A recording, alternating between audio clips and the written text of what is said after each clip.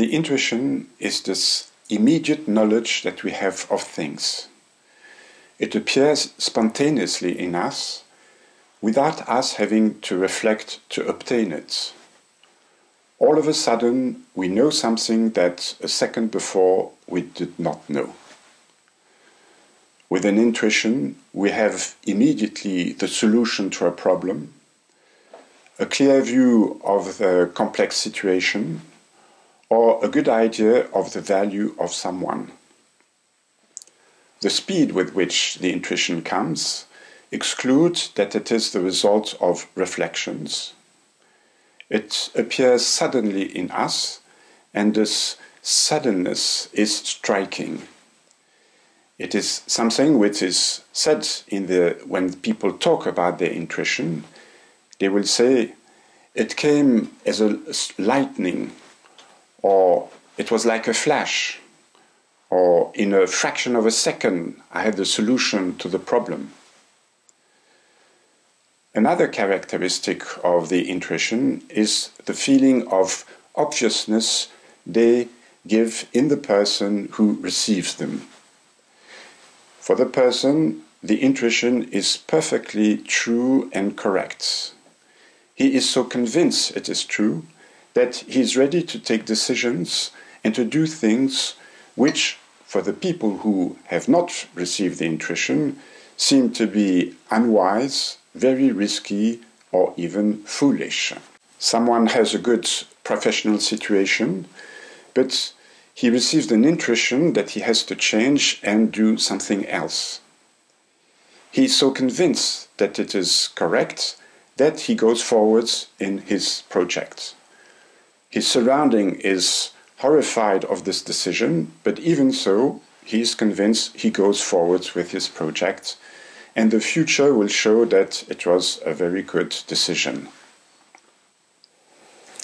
Beside the intuitions, we have another faculty, which is rational thinking, or what is also called the intellect. This is the way we function all throughout the day. With rational thinking, the knowledge is not immediate, it takes time to come. Because it's the result of a whole process. We have to gather information, classify these informations, then analyze them, make deductions, inductions in order to discover a new piece of knowledge. So it takes time. And it's a result of work, thinking, and therefore it is not spontaneous as the intuitions are. As the intellectual knowledge is the result of reasoning, there are good reason, there are proofs that the knowledge is correct. But this intellectual knowledge doesn't give this feeling of obviousness which is given with the intuitions. Of course, if it is only a specific fact, the person can be convinced. But as soon as there's a whole lot of facts which have to be interpreted, explained, or on which we have to take a decision, then the feeling of obviousness is not there anymore. Sometimes in politics we have to vote for or against a project. Someone listens to the arguments to vote yes, and he thinks, yes, this argument is good, this one too, I am going to vote yes, I'm convinced. But is he so sure? Is he really convinced? Well, as soon as he starts listening to the arguments against to vote no, he will say, well, this argument is quite good also, this one too, and he is not sure anymore what he wants to vote. With the intuition and the rational thinking, we are in a paradoxical situation. Someone thinks thoroughly. He has all sorts of reflection to lead to a conclusion. There are proof that it should be true, but he is not convinced. Someone does not reflect. He receives an intuition, and although he doesn't have any proof, he is convinced that the intuition is true, is correct. How is it possible to be so unsure when things should be sure, with the intellect? And how can we be so sure when things seem not so sure with the intuition? To answer this question, we have to talk about the origin of the intuitions. There are two ways of seeing things, the materialist approach and the spiritual approach.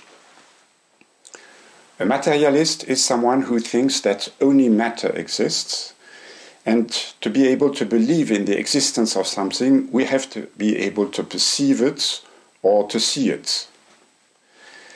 Science today is a materialist science, and many people have adopted this way of thinking. For them, there is only matter, therefore a human being is only a physical body directed by a brain. And therefore, the origin of the intuitions must be somewhere in the brain. Well, science has searched all over the brain to find the center of the intuition, but it has found no part which is the center of the intuitions, the starting point of the intuitions. So now let's see what the spiritual approach has to say. And to do this, I will base myself on the spiritual approach of a book entitled In the Light of Truth, The Grail Message by Abdrushin. The spiritual approach considers that matter exists, but there are also other things which are not material and which nevertheless exist. Among those things is the immaterial spirit of man, that is, the spirit taken in the sense of soul. This spirit stems from the spiritual plane, which is at the top of creation. When the spirit wants to be active here on earth, it has to put on a cloak, an envelope, which enables it to perceive what is happening in the plane of gross matter, but also helps it to be active in that plane. And this cloak is the physical body which its mother is preparing for it during pregnancy.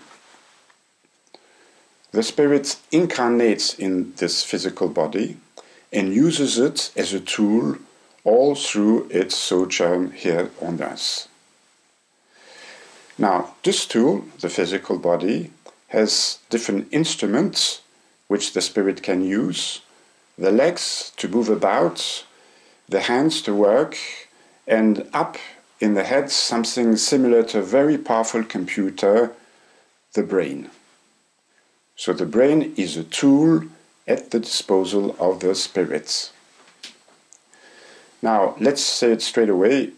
According to the Grail message, the origin of the intuition is the spirit, and the origin of the intellect is the brain.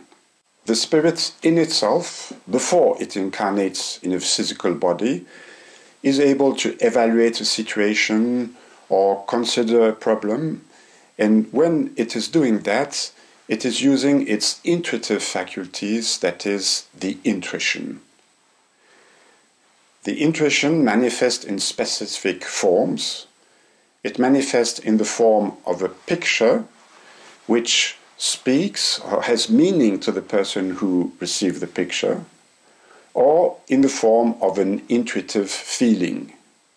It's an intuitive feeling, it's different from a feeling I feel cold or warm, and so forth. Now, when the spirit incarnates in a body, it doesn't work alone anymore, but with the brain. And the result of this cooperation with the brain is something denser, heavier than intuition. It is the thoughts and the words which serve to define the thoughts. So we have the intuition with images, pictures, and an intuitive feeling, and we have the intellect with thoughts and words. Now, some people might say, how can we be clear with an intuition if there are no words? We need words to have a clear idea of things. Well, it is not so, and we have all experienced it. We have been all in the situation where we wanted to explain something to someone, but we were lacking one word. And we searched for the words, and we said, just a second, it's on the tip of my tongue. In this kind of situation, we are perfectly clear on what we want to say, but without words. So it's possible to have intuitions and to be very clear what we think, what we want to say. Now, another thing I would like to add is that the intellect stems from the brain is of gross matter, and the brain, therefore, is in affinity with everything which is of gross matter, that is, the natural surrounding. Therefore, the intellect, the field of action of the intellect, is gross matter, knowledge of gross matter, that is, all the different kinds of sciences, chemistry, physics, biology, and so forth. But its field is also the way to use this knowledge, that is technology. So science and technology are the field of action of the intellect and not of the spirit. Now that we know that the intuitions stem from the spirit, we can understand why the immediateness of the intuitions. The spirit stems from the spiritual plane, which is at the top of creation. It is a plane which is much lighter, ethereal than gross matter. The phenomena which take place at a higher speed than in gross matter. Now, the spirit stems from the spiritual plane, so it works with the same speed. It can work at a speed which is much quicker, faster than the speeds, the rhythm of work of the brain, which is of gross matter. Gross, that means heavy, dense. It goes more slowly. Does the spirit really function at a higher speed than the brain? Well, yes, and to show you that, I will speak to you about dreams. There are two kinds of dreams. One kind of dream is dreams which are very confused, tiring. There are words which are pronounced, which shows that they are in relation with the intellect. In fact, it's the brain which is digesting all the information it received during the day. But there's another kind of dream which takes place in the REM phases of sleep. These dreams take place 4 or 5 times in the night and last only for 1 or 2 minutes. And in these dreams, we can dream of many, many events which on earth, in real life, would take many years to go through, but we go through them just in 1 or 2 minutes. And if this is possible, it's because those dreams are experiences made by the spirit, and the spirit functions at a higher speed than the brain. In relation with this, I would like to quote a passage of the Bible which says, "And 1,000 years is as a day," which means that in the spiritual plane, in one day, we can experience as many things as we experience in 1,000 years here on earth. The way I have spoken of the intuitions up to now might give the impression that there is only one kind of intuition. But there are different kinds. And I'm going to present you these different kinds and each time explain how it is possible for the spirit to know what he transmits through the intuition. A first kind of intuition is the intuitive flash. The intuition appears to us like a flash. Suddenly we have the answer to our question or the solution to a problem. For example, a group of colleagues are in a meeting to find the solution to a problem. They talk about it, they analyze it, but they cannot find the solution. They've been at it for a long time, they're getting tired and stressed. Now, another colleague appears on the premises and says, what are you doing here? And they explain, we have this problem and we're looking for the solution, but we cannot find it. And the person who just arrived says, you should do this and that. And all the participants to this meeting say, but of course, that's obvious. Why didn't we find it ourselves? Well, this person had an intuitive flash which enabled him to find straight away the solution to the problem. So how is this possible?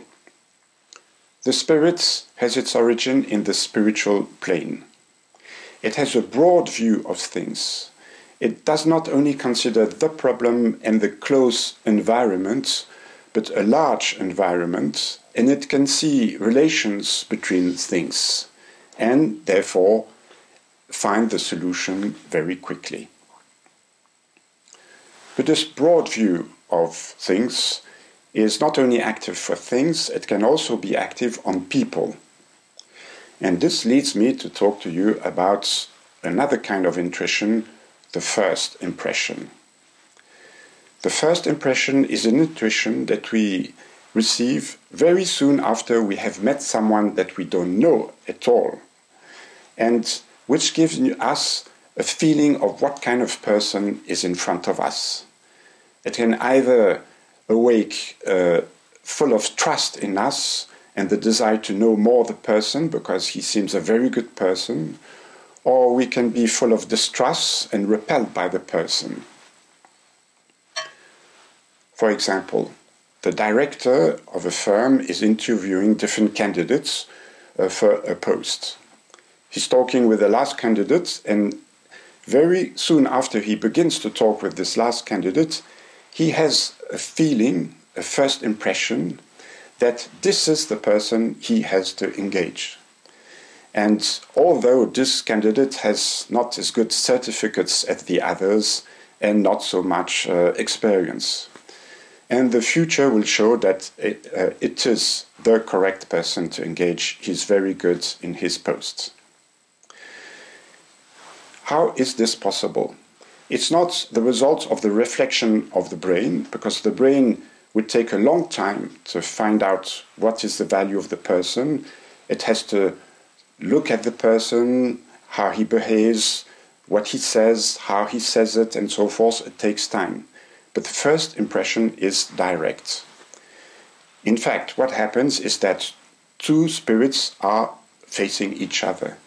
And a spirit can feel intuitively another spirit without being distracted by the outside appearances. He can feel directly what kind of spirit it is and evaluates its value. Another kind of intuition are the premonitions. A premonition is an intuition which informs us of a coming event.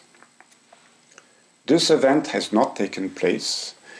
There are no signs that we can interpret or that the intellect can interpret that something is going to happen. Nothing has happened, but the person is informed that an event is going to take place.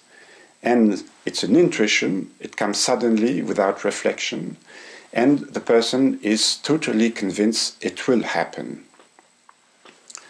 For example, someone enters the train and suddenly has a premonition that there will be an accident. So the person goes out of the train and the train leaves without him. A few hours later, he hears that the train had had an accident and different people were injured. We can only be happy that the person escaped the danger, but nevertheless, there's a question which arises: how come this person was informed but not the others? Or were the others also informed but didn't follow the premonition?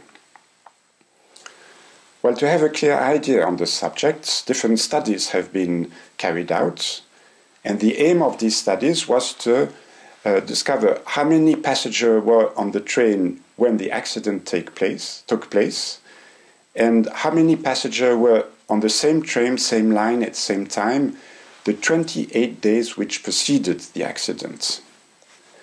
And this kind of study was carried out on different lines where there had been accidents. And the result of these studies is that the day of the accident, the number of passengers is always much lower than the other days.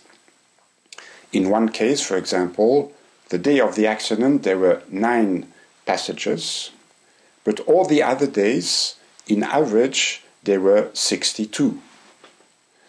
So we see that many other people also received the premonition.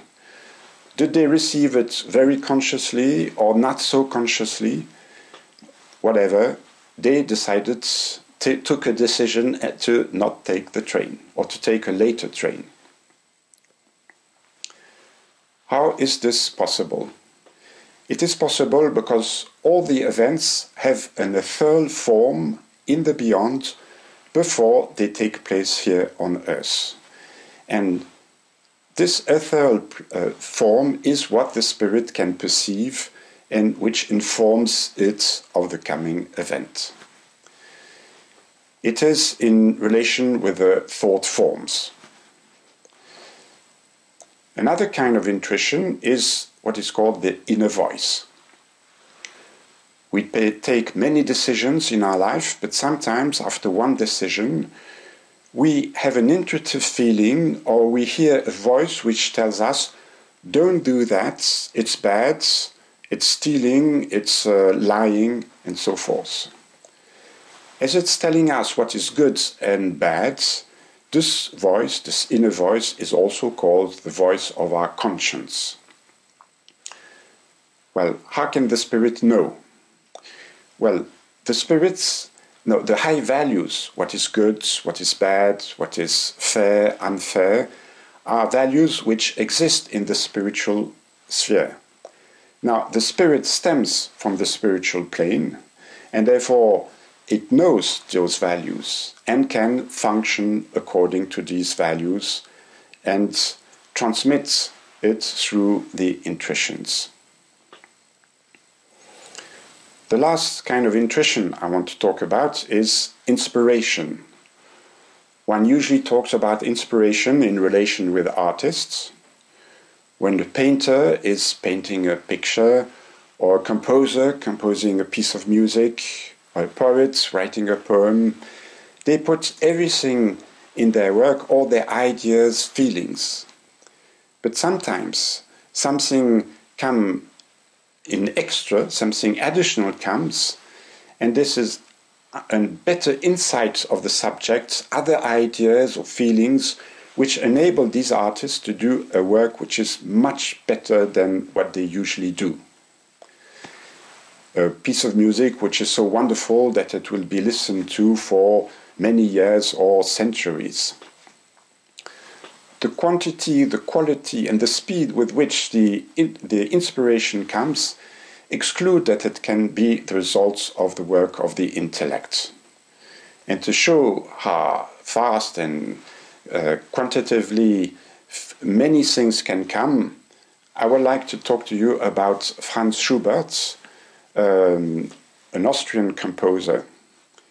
In the year 1815, he was 18 years old, he composed 162 Lieder. That is about one every 2 or 3 days, which is really incredible. And during the month of August of that year, he wrote 29 Lieder, which is one a day, practically. And according to the experts, many of these Lieders are among the best he ever wrote. But what is also interesting is that they were nearly all written in one go without any corrections, or very few corrections, which shows that it cannot be the intellect, because the intellect could not produce so many songs in such a small time, and he would make a petition and then cross out something, add something here, it would be full of corrections. So we human beings, we have a wonderful faculty to help us in our life, which is the intuition. But as we can observe, this intuition does not manifest very often. We are not very intuitive. And why is that? Why are we not more intuitive? Well, to answer this question, I will base myself again on the book, the knowledge of the book, The Grail Message. In this book, it says that there is, between the spirit and the brain, there is a hierarchy.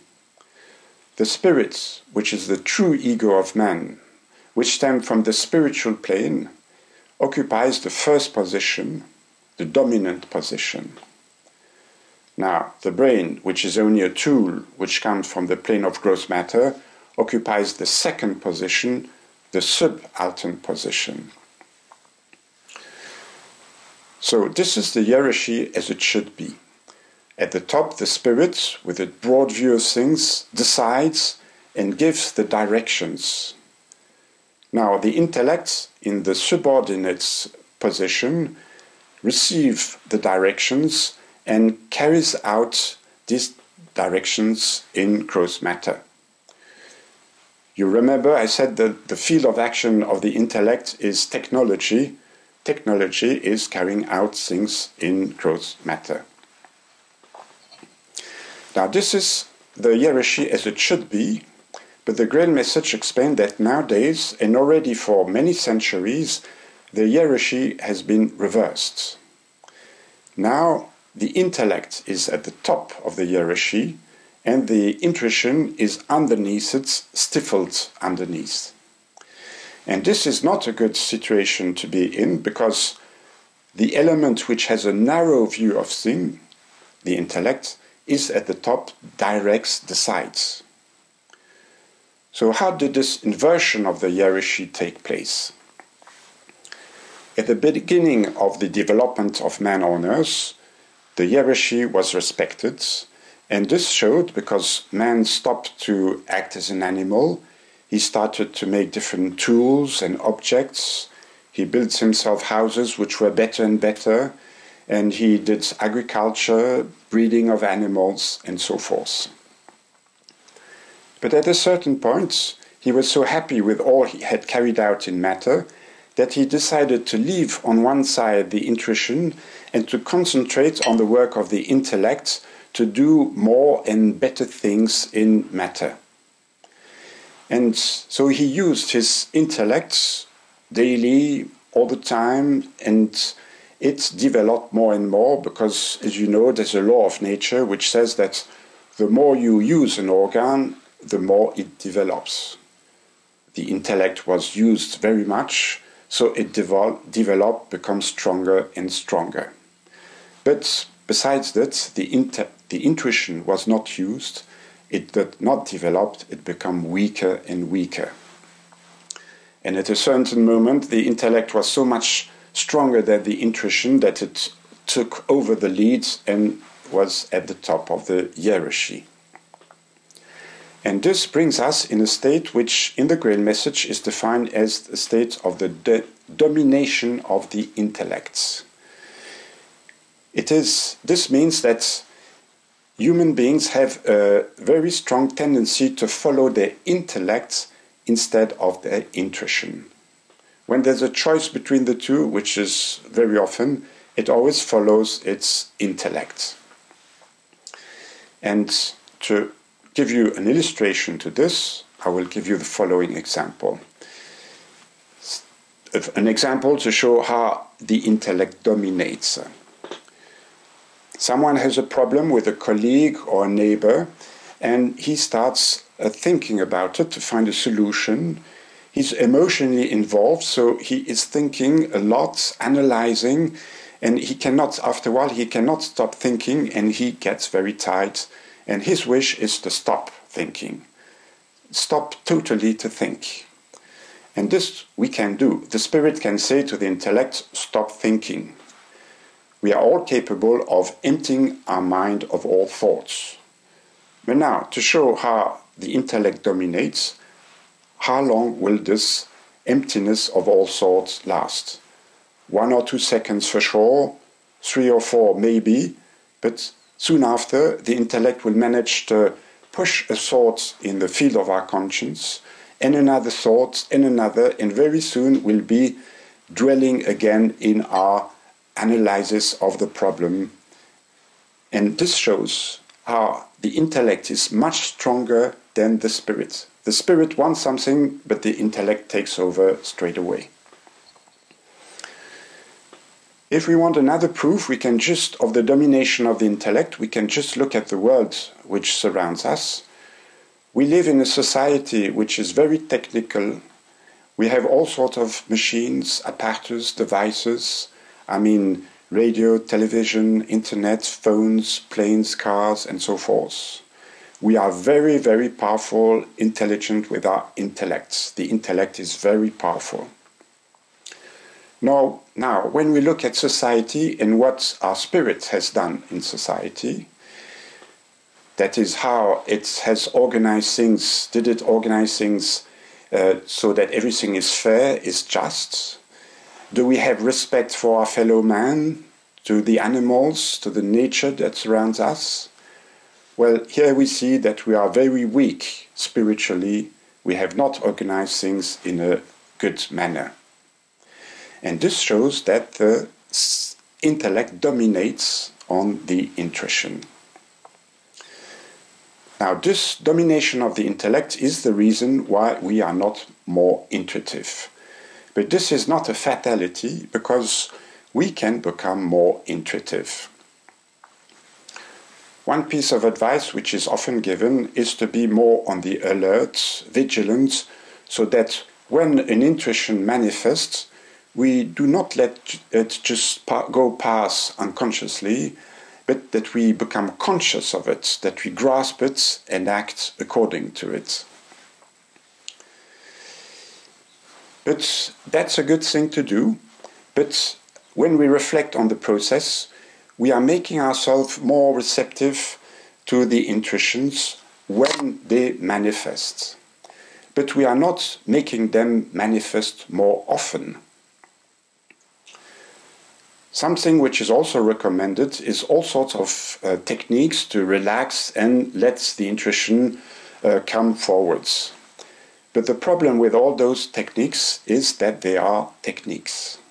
Because as we have seen, techniques is the field of action of the intellect. So we will be following techniques to make our intuition stronger, but the intellect will take over, and in fact, it will be the intellect which will develop. So what we have to do is to stimulate the element which produces the intuition, that is, stimulate the spirit, to awake him, stimulate to work more, so that it develops, that the intuitive faculties develop, and therefore that we become more intuitive. To do this, we have to fix ourselves a name which the intellect cannot grasp, so that only the spirit can work towards it. And one way of doing it is to yearn to live a life according to the high values, because the high values is something which the intellect cannot grasp, and therefore it will only be the spirit which is solicited and is active.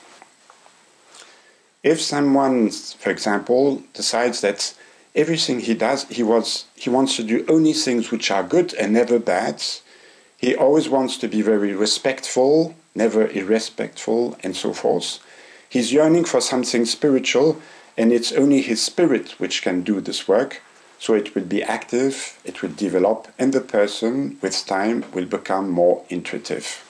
Another way to develop our intuition is to acquire spiritual knowledge. Because up to now, if we have such a powerful intellect, it's because we passed a lot of time and energy to learn intellectual knowledge at school for our profession. Now, if we do the same thing acquiring spiritual knowledge, we will develop our intuition. Spiritual knowledge is the knowledge about we as a spirit, what are we, how does it function, where does it come from, what happens to it at death when the body stops functioning, and so forth. Spiritual knowledge is also the knowledge about the high values, and also the knowledge that outside of creation there is the creator of creation. All this is spiritual knowledge, and where can we find it? Well, I've talked several times about the Grail message. The Grail message brings this knowledge which is necessary for human beings to understand more themselves and the life they are experiencing. Now, if someone makes the effort to read the Grail message, because these themes interest him, and makes the effort to understand what is said, to try to evaluate if it's true or not, to see things in pictures, he will be using his spirits, and therefore his intuitive faculties will develop, and he will become more intuitive.